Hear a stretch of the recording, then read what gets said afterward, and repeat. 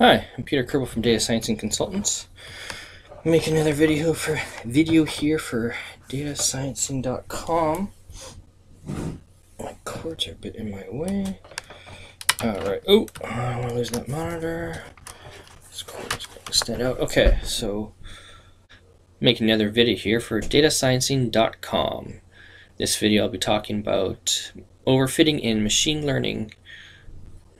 Hi, I'm Peter Kerbal from datasciencing.com. Making another video here for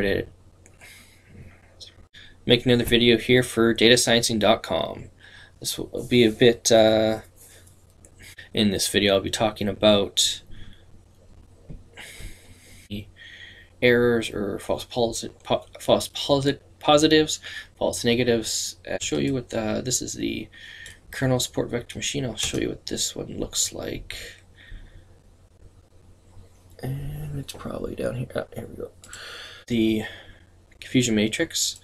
So these are the correct assumptions, predictions, which is quite different from the other two models. Oh, it's still doing that.